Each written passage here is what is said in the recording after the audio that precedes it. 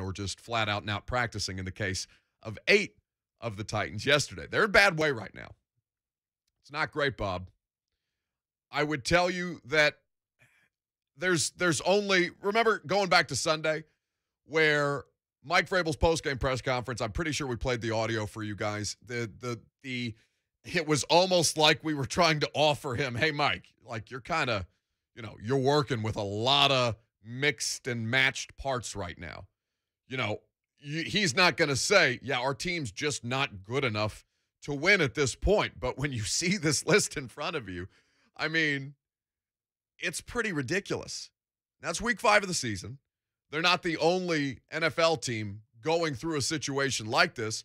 The Colts fans are listening to this or hearing this or seeing this injury report and being like, boo-hoo. You know how many times our quarterback has been in and out already through 5 weeks of the season? We just got our first win.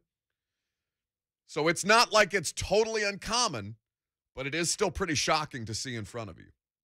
So how they manage this, who ends up being available, because of note, A.J. Brown, though limited, did participate in practice yesterday. Caleb Farley was a full participant. Somebody who is not on this injury report, who I felt might be, is Christian Fulton, who limped in and out of that game several times against the Jets. That's a good sign. You have Bud Dupree limited. You have Rashawn limited. You have Danico Autry limited. Not practicing Racing McMath, Taylor Lewan, Brett Kern, Julio Jones, Tommy Hudson, Aaron Brewer, and Jayon Brown, who we'll get to in a little bit. What is your level of concern right now ahead of the Jacksonville Jags game? Just knowing how depleted this roster may be. Because it's a fair assessment right now to look at this and say, the Jags are not a good football team, but the Jets aren't overwhelmingly great either. And you are dealing with a situation where you are going into this basically with maybe not even one arm tied behind your back, maybe both. So it's not unrealistic to look at this and say, yeah, there should be a level of concern about the Tennessee Titans heading into Jacksonville this weekend. I don't think it's a gimme. I didn't think last week was a gimme, and people, I feel, laughed in my face. This is difficult under normal circumstances because you're dealing with professional football players on both sides, no matter how big a laughingstock Urban Meyer is right now. He is largely irrelevant.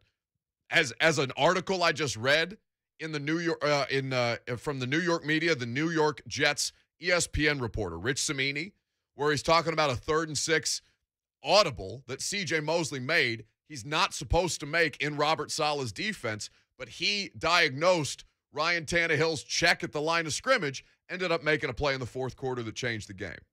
These are still pros. They're still capable of causing you problems, even if their coaching staff isn't telling them to do so. Look at this injury report and be realistic about where your football team is right now, because it's kind of in a bad way. 615-737-1045 is how you get in on the conversation. Sprickler, I think is how it's either Sprickler or S. Sprickler, I don't know, on Twitch. Either way, please discuss what J. Mart and Ramon discussed this morning about the Titans potentially putting pressure on players to play hurt. Now, I did not hear that discussion. So I will, and you'll hear some audio from J. Mart and Ramon's show this morning because Wesley Woodyard came on and, of course, as is his custom, breathes fire about the current situation with the Tennessee Titans. I think he's made his feelings eloquently known. But I don't know about that.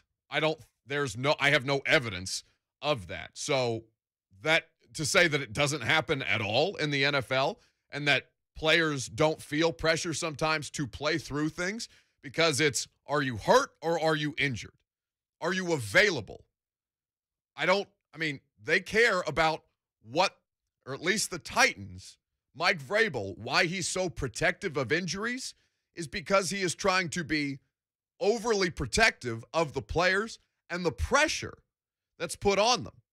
So I would say here, more than anything, the evidence to the contrary of that conversation, I don't know if J. Martin Ramon had heard something to that effect, whether they were accusing the Tennessee Titans, so forgive me without the context. I don't want to assign any opinion to them that they didn't actually have. But what I'll say to you is Taylor Lewan, who has had several injuries, has had concussions, has had the ACL tear, has had various issues that he's had throughout the course of his career under Mike Vrabel, has said several times over that this staff is different in the way that they kind of ensure that players are as good as humanly possible before they end up giving them the green light to take the field.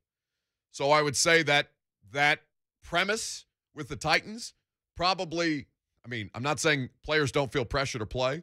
I'm just saying that the coaching staff, at least publicly, does as much as humanly possible to keep that pressure externally from reaching the guys on the roster. 615-737-1045 is how you get involved in the conversation. Bill is in Spring Hill, wants to chat it up this morning. What's up, Bill? Hey, guys. How y'all doing, man? We're great, boss. Hey, it's a beautiful day in Middle Tennessee. Always. Always, baby. But, hey, my biggest thing right now, I'm seeing a lot of high-dollar players that are in there and always seem to be something wrong with them. They have some problem. And I know that's the pro league. That's the big time. You're on the big stage. But, I mean, come on. Give me a break. These guys are making big money. Get your butt in there and play and give somebody a little bit of credit when they are playing and make them plays and make them happen. We got to get something turned around somehow, some way. I'm going to sit back and listen to you guys. Thank you. Hey, I appreciate the call, Bill. 615-737-1045. But see, Bill's call couldn't have come at a better time, right? Because that's the kind of external pressure you're talking about that the coach is trying to protect the players from. Now, you can say, why do the professional athletes need protecting? Well, they can put themselves in worse positions. As a fan, of course, the natural reaction is to say, hey, lay it on the line. You're playing for my football team. My happiness is directly correlated to your success and, more importantly, your failure on Sundays. I expect you to go out there and perform, rightfully so. Now, what I would tell Bill, and I understand why there's a contingent of sports fans that feel that way, what I would tell Bill is they are being paid well, but it's not like Bill is the one paying them exorbitantly, right? That money comes from the franchise. Now whether you're a season ticket holder, whether you're going to single games, whether you're attending Titans, whether you're buying merch, whatever, you do contribute to that money that the athletes have and that the franchise have to spend on the athletes. But what I'm saying to you is that's what Mike Vrabel is trying to do with the way that he handles injuries. He's trying to protect the athletes from those external pressures that say, hey, I don't care how you're feeling. Get out there, gut it out, do something heroic. When sometimes that level of heroism, while commendable, can also put their long-term sustainability in danger. We'll continue this conversation coming up next. Rob will lead us off. If you want to weigh in on the injuries, you're welcome to do so. We will also be joined by Jaylen Flye-Sadler, the offensive lineman from Austin Peay, who's just trying to get a job with the Titans. That's coming up next. I'm Buck Reising, and this is 104.5 The Zone. Blaine and Mickey talk so much football that they've gotten inside their own heads. What all is Mike Vrabel's aura comprised of? Maybe that's aura? Aura.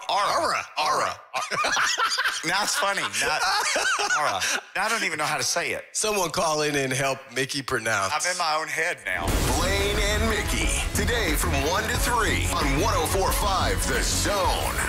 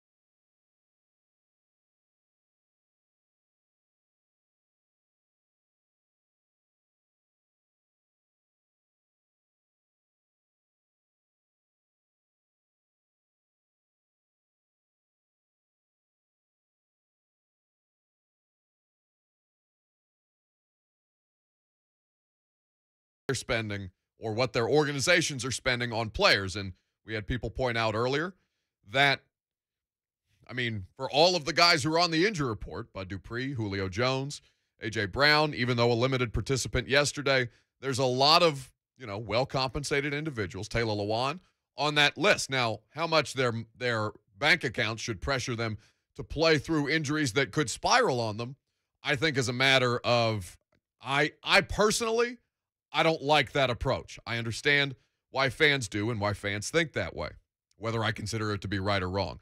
So we'll continue that conversation here in just a second. Also, remember that Jaylen Flye-Sadler, offensive tackle, formerly of Austin Peay, trying to get a job with the Tennessee Titans, will join us here in just a second. But Rob in Nashville has been patiently waiting and wants to weigh in on the injury report. What's up, Rob? Hey, thanks. Just listening to you on this topic here, I'll just say that, I think, a guy like Taylor Lewan, take him, for example, the guy is staying hurt. He's getting paid, millions and millions of dollars. When do the Titans pull the trigger on this guy? This guy here, when he is out there on the field, he's playing well. But when he's not out there, which he hadn't been out there very long. So, anyway, enough is enough. The Titans have put up with him, too long now. So, they got rid of Marcus Mariota. I understand why they got rid of him. That's a different topic. He wasn't producing. But Taylor Lewan, he's just staying too injured. They need to do something about this. This is ridiculous. And, my hat's off to, the quarterback Tannehill. He's just getting buried out there every week. And Taylor Lewan is just not the problem out there for as that goes, with all the other guys that's starting out there too. I'm one of the ones too. You pay those guys, they need to be out there. I don't care what you do. Get them out there or, your second string. Why isn't the... All right, thanks for the call, Rob. I understand the point that you were making. I think we were going in a little bit of circles there. But, yeah, listen, you are entitled to feel that way, or at least I understand that kind of entitlement, whether I agree with that entitlement or not, and that's something that's going to factor in this offseason. Pull the trigger. Listen, Lewan just tore his ACL. Outside of that, it's not like he's been an injury-plagued player. I know he went down a couple of times before tearing his ACL, but he found ways to get back out on the field. Taylor Lewan has been up until the last year and, 4 games, he's been hugely durable. So that's a recency bias complaint.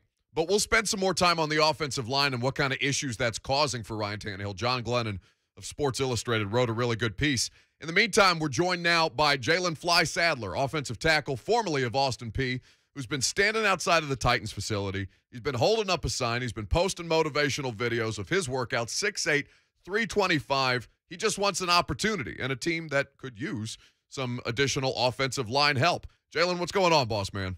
Oh, man, what's up, man? How you doing, man? I'd like to thank Titan Nation, man. Shout out Titan Nation for really all the love and support, man.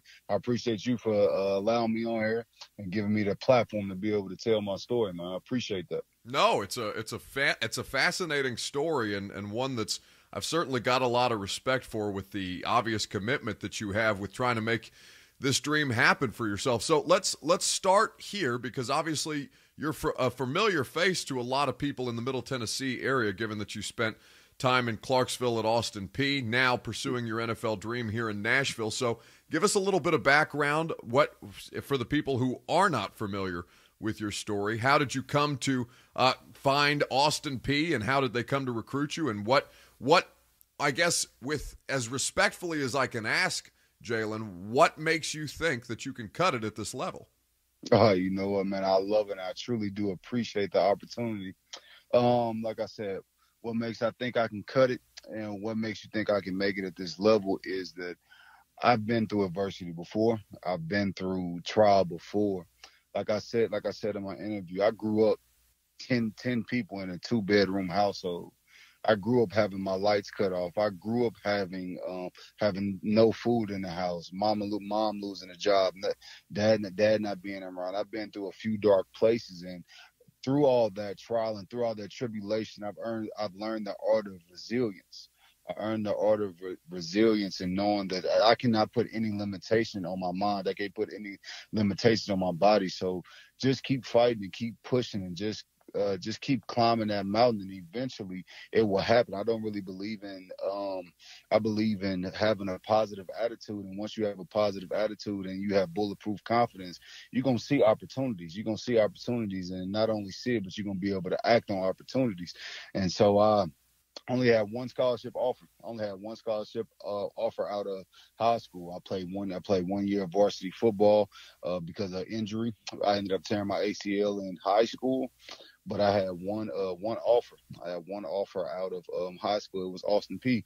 The original plan was for me to come in redshirt, but that wasn't because they had a tackle. He played a few years there, and like we got into camp, he had scouts coming in, Raiders, Jets.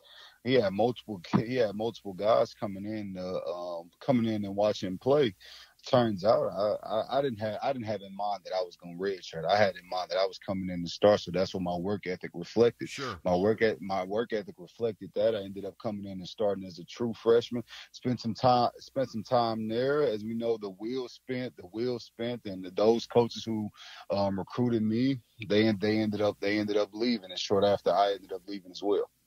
So I love the mentality, because it's so hard, I guess, Jaylen, for a lot of people to kind of comprehend the situation that you outlined. Yes, sir. Very few people have had to experience those kind of depths and figured out how to rise above it. What was if I can ask, what was the lowest moment that allowed you to create this mindset to compartmentalize and understand, okay, no matter how bad it seems at various points, this is how I'm going to approach this particular situation. This is how I'm going to let it, kind of be the theme of what my approach to life is going to be, because I feel like so few people have to experience or are made to experience that kind of adversity that allows them to push through. This is actually probably one of the most common questions I get asked, like, what actually turned you?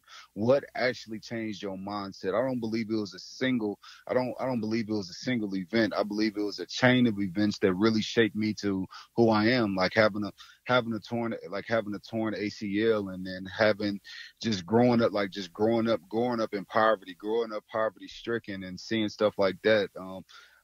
Having an absent father for some parts of my life, like that stuff right there, and then having great mentors who actually helped me out along the way, who helped lead me and guide me. Now me and my father's, we have a great relationship, but just seeing all that trial and tribulation, that really helped shape me who I am. That really helped shape me who I am. And I mean, like I said, growing up 10 people in a two bedroom household, that make you think. And I didn't really have once we got out of that situation, I didn't have a bed till like my senior year. Yeah. Like I was sleeping on the floor. I was sleeping on the couch, and then I started playing football, ended up getting saved. And once I got saved, that's when I started excelling in football. And I was like, I knew it wasn't no mirror. I knew it was not no coincidence. Jaylen Flye-Sadler, former Austin Peay offensive tackle, here with us on 104.5 The Zone. You can follow him at BallForChrist13 on the socials. So now let's take us through how you came to start this kind of campaign to get an opportunity with the Tennessee Titans, because we started noticing you on our. It's impossible. I'm not the first person to tell you, Jaylen. You're a very noticeable man, very substantial. Not just the hashtag mountain mover that you display on social media throughout the course of your training regimens that you're documenting. Very interesting to follow along. But we noticed you outside the Titans practice facility, starting about halfway through training camp, and I wonder what made you decide? Just proximity to the Tennessee Titans, or was this the team that you felt that gave you the best opportunity to be able to compete for a spot? So actually what it is, man, I came out during the year of the pandemic. It was 3 days, but I was so close, 3 days away. I had a senior bowl. I played great in my senior bowl. I had NFL scouts coming in to watch me at my pro day. 3 days prior, NFL said, hey, listen. Well, no, they ended up canceling my pro day. And then after that, the NFL said, all right, no rookie mini camps, and we can't bring rookies in to work, like for workouts. So I didn't have the platform. I didn't have the platform to continue to show. Yeah, they seen I could play and stuff like that at the Senior Bowl I went to. And I talked to scouts there, but they didn't really get in and be able to see me test and see my physical and stuff like that. So that kind of put me at a disadvantage. So I realized I had to take the alternative route. So I'm like, okay. I reached out to the leader at my Senior Bowl. I ended up getting the contact information of all the scouts that were there. It was like over 100 something scouts. And then I started sending out emails. I started making phone calls repeatedly. I sent over 10,000 emails. I'm actually going to post this later on my social media. Sent over 10,000 emails, like called multiple numbers, called multiple scouts. And when you're not getting the answers, you're not getting responses. And this after a year and a half, I didn't train with legendary NFL coaches, Paul Alexander, John Jenkins, Jim McNally. Like, these are pioneers. These are NFL pioneers who can vouch for me, like who can vouch for me. And like, when I got them guys making phone calls out and stuff like that on my behalf, and I'm not seeing any results off there, I'm like, okay, now I got to take it to the next level, because I didn't play in the spring league, which is a developmental league for like top NFL free agents. Like, guys get signed from the spring league all the time, and I got great film from there. I played in the league with Johnny Manziel and Josh Gordon. I got great film from there. And I'm versatile. I play all 5 positions on the offensive line, 6'8", 325. I'm in the best shape of my life. So once you got all of those variables, and you're like, okay, something else clicking. Let me go knock on their door. Let me show them how dedicated I am. And like a lot of people say they believe in the word of scripture. They believe in the power of prayer. They say they can do all things through Christ who strengthens them. But in my opinion, what does that look like? What does my faith look like from the outside? Like, what is my faith looking like? And my ideal of faith is, man, being uncomfortable.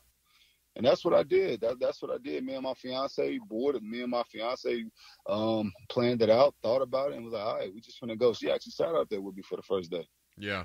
No, I mean, that's a special kind of commitment, and something that, you know, especially in this kind of pursuit where so few people, under normal circumstances, Jaylen, so few people make it to this level. You have to have the support of not just, you know, your inner conviction and your strength and wherever it is that you derive your faith from, but from those around you as well. And a really special thing to be able to have somebody who's as committed to this as you are. So far, I guess, now that we've been through several months, the season has begun. What has been the fruit of that? Have you had any contact with the Tennessee Titans or any other NFL team right now? How far has this gotten you, and what will be the next steps for you in your pursuit? I appreciate you asking that question. That's a great question. As of now, only thing that I haven't really seen any fruition aside from like the social media support and stuff like that. I haven't really seen any fruition. I have been in contact with a few teams, but nothing has really came to fruition of that. I don't know if it's something about the draft class that I came out with. Maybe they moved on, but I'm just here to let them know, like, hey, I'm still in shape. Hey, I still can play. I still can play this game at the highest level it can be played. But something that was put on my spirit is, hey, it's my job to plant the seed, put the dirt on the seed, and water it. I'm not God supposed to make it grow. So that's really my mindset. I'm gonna keep my head down. I'm gonna keep grinding. I know something will come out of this. I'm gonna keep pushing on this mountain. I know it will be moved. Particularly here in Tennessee, I mean, we're now through 4 games of the NFL season. Ryan Tannehill has been sacked more than any other quarterback in the NFL. I understand that it's difficult at any level, and that these are very high caliber athletes that are playing for the Titans right now. But what have you seen from them on offense? How do you think it is that you fit their specific style of play, and how do you think that you can come in and immediately improve them as a unit? How I feel like I can come in is because I bring grit. I know Derrick Henry's he's a downhill runner. He's pretty physical. He is a physical back. is a physical back. And me, that's how I play the game. I can't sing, I can't dance, but I can drive a man against his will over and over and over. The game is meant to be played nasty. If I'm not playing the game nasty, I'm doing a disservice to myself. I'm doing a disservice to God. So that is the way I play the game. That's the type of for that type of back, that's the type of guy that you need.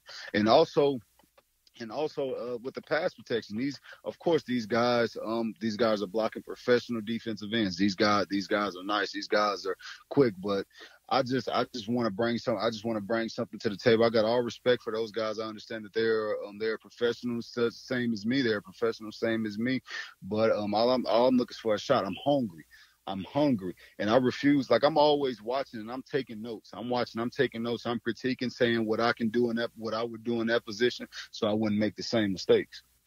I watch every game, taking notes. Yeah, I really do respect. I can't tell you how much I respect this dedication, Jaylen, because there's so few people who would continue to look at it the way that you are, and obviously very few people have the kind of background that creates this mindset that you have to this approach.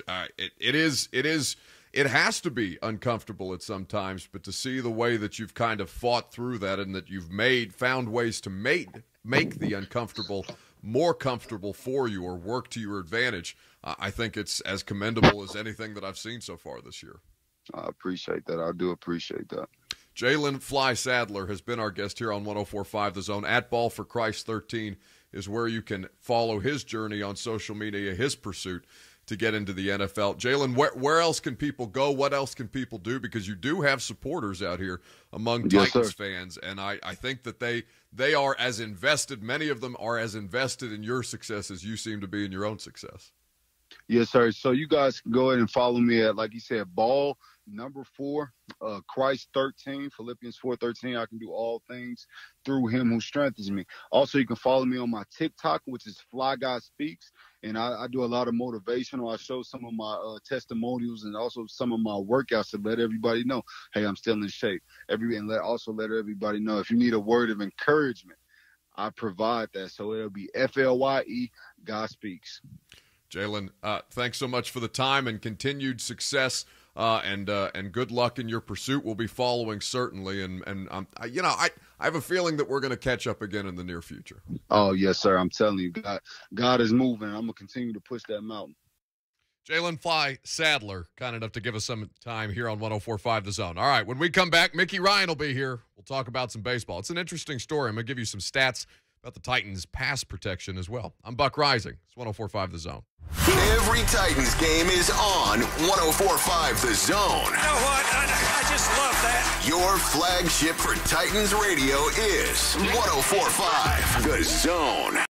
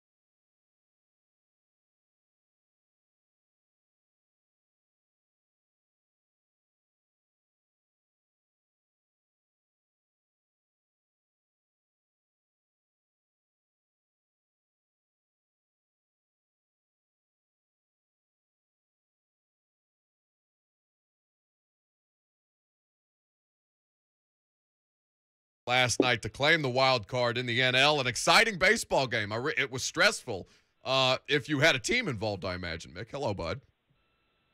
Oh yeah, what an awesome baseball game that was. Buck. Yeah, what a fantastic sports event that was. Thanks for literally just not even kicking me while I'm down, but like kicking me off the ledge of something so I can fall several stories down even lower than I already feel. How's your day going? It's going great because that's basically my entire career, Mickey. That's how I have this is how I have achieved success on the backs of others. So I figure you're the only person in my life who cares about baseball like this. And I there was nothing else on, so I watched the baseball game last night. And I was locked on to the television screen the entire time. So I understand that you're probably miserable. You're waiting for spring training. But like, what was your emotion when Albert Pujols, who is Cardinals legend forever and ever and somehow still playing in the MLB, he gets to the plate for the Dodgers? What is your thought process at that very moment? Sweet mother of God, no, please not this, anything but this. Please, Lord, deliver us from this.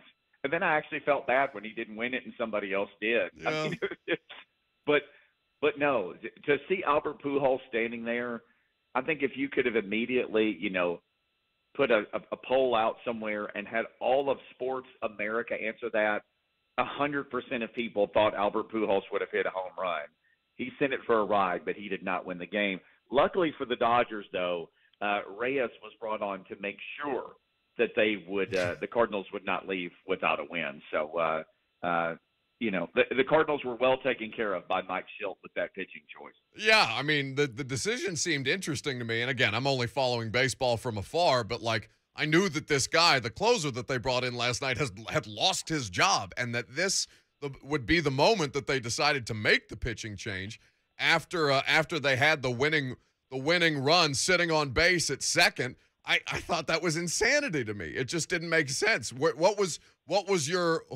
you doing on the couch? Like Rabble and Rabble and your family, they're around you. The dog whose name escapes me right now but looks like an Ewok, remind me. Coco the dog, who I am intimately familiar with. It's the only dog in my life that we are friends. I think I'm picturing Mickey Ryan, who I know to be calm and serene and level-headed in this instance, set the scene in the Ryan household last night. Well, everybody had abandoned Coco and me. We were the last to see this debacle. Only us. Everyone abandoned us. This was super late. The game went on forever. And let me just say this: as much as I hate what happened last night, there are a lot of people who hate the MLB wildcard game. I think it's the greatest tension in sports. So much I don't think fun. there's any more tense moment than the two wild card games. I absolutely love them until my team loses in one of them. But we sat there, and if you had asked me what's going to happen before the game, if you'd said, okay, here's three outcomes: Cardinals cruise, Cardinals win a close one, Dodgers win on a last second, and I'm not even saying base hit, home run, I would have said the Dodgers are going to win on a last second home run. That's just who the Cardinals have been. They had that amazing 17-game win streak. But before that, and even like the last game of the season, it got rained out. The game before that, part of it got rained out. The Cubs hit a home run in the end to beat them. I would have believed this happened. So I just basically sat on the couch like somebody who was doing a march to their death and just awaited to see exactly how I would expire in this particular instance. And there was nothing more perfect than a guy hitting like a $170 who was 2 for his last 78, hitting a home run off of Reyes. There's really no more appropriate ending to the 2021 Cardinals than that. Oh, it all comes full circle. Now you can hear more of this enlightened commentary, this wholesome, feel-good stuff from a true diehard St. Louis Cardinals fan from 1 to 3 today on Blaine and Mickey. What else can the people look forward to, my brother? I do want to add one more thing, just to show you how historically bad this was. That's only the 5th time that's happened in the history of Major League Baseball.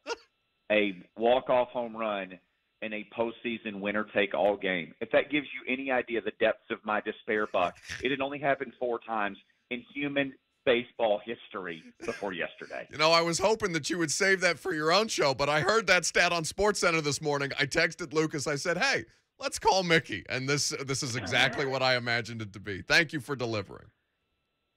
Always, man. Ben Portnoy, he reports on the South Carolina Gamecocks. He's going to give us the inside info today. And Coach Doug Matthews, we got both of those guys. Can't wait. 1-3 with the hitman Blaine Bishop. He is Mickey Ryan. At Mickey Ryan 1045 is where you can follow him. Always a pleasure to have Mickey a part of the show. I feel bad. Do you feel bad about what we just did to our buddy? Because nobody's better than Mickey. I mean, I love all of our teammates here. I love all of our on-air family at 1045 The Zone. I love not just the on-air people. You know what I'm saying? I do feel bad because Mickey, but I feel bad for Mickey. Loves the Cardinals. I know. Like, I don't want to speak for Mickey, but I think the Cardinals hold the most special place in his heart of all of his sports teams. Yeah, but I mean, right there next to Arkansas State. They just kind of share a space in his heart. We never talk about baseball, but I'm watching that game last night. I'm like, man, this is fun if you don't have any kind of investment whatsoever. Like, I'm tweeting because I'm pissed and it's 11:42 at night and Albert Pujols hasn't hit the walk-off home run. I'm just like, end this already. But it's a great high-stakes sports moment. And I think baseball, during the postseason, baseball does that as well as anybody. I mean, honestly, as well as anybody, even as there's definitely a generational gap between people who follow this. Like, you got to be a toxic kind of individual to let a team, any team, infect your life for 162 games a year. Like, you got to be a special kind of sicko to let that sink in. But there are people who do, and it becomes such a part of your fabric of your day-to-day existence because it is day-to-day. The NFL doesn't happen with that kind of frequency. I mean, hockey maybe to a degree, but it's still not as mainstream as baseball is. America's pastime, right? So you felt all of that, especially with two really, really proud fan bases. And I know Braves fans hate the Dodgers, but it was I root for Mookie Betts, even though everybody here is probably like, no, bleep Mookie Betts. He plays for the Dodgers, not the Braves. And maybe the few odd Reds fans who are just sulking in a corner somewhere because it's been a long, long time since they've been relevant. I don't know. I think people around here appreciate Mookie Betts. I don't know. I did this one time and I got buried. Really? Oh my God! I think it had to have been pre-polls. I've never heard any Mookie Betts slander around here. I think it was last postseason. I think it was during the World Series last year. We're like, yeah, how can you not root for Mookie Betts from Nashville? And immediately my mentions were poisoned with, no, bleep that guy. He plays for the Dodgers. What's wrong with you, Buck? This is what you get for rooting for human interests. Yeah, Sports fans people kill you. It's sort of that MLB version of a super team, and I guess people just immediately turn to hatred whenever that comes together. Yeah, I mean, listen, the Dodgers are not a likable organization by any stretch of the imagination. 615-737-1045 is how you jump in on the conversation. We'll lead off with your phone calls. Coming up next, we will also talk about Ryan Tannehill and the pressure that he's been under off of our conversation with Jaylen Flye-Sadler, the offensive lineman who's trying to get a job with the Titans. That's it next. I'm Buck Reising. This is 1045 The Zone. The Jacksonville Jaguars have Urban Meyer and Trevor Lawrence. We're not going to throw the flag on that? But they're still Jacksonville. And nobody they bring in can change that. The Titans and Jaguars. Coverage starts Sunday at 9 with Buck Reising on the Lee Company Countdown to Kickoff on your flagship for Titans Radio, 1045 The Zone.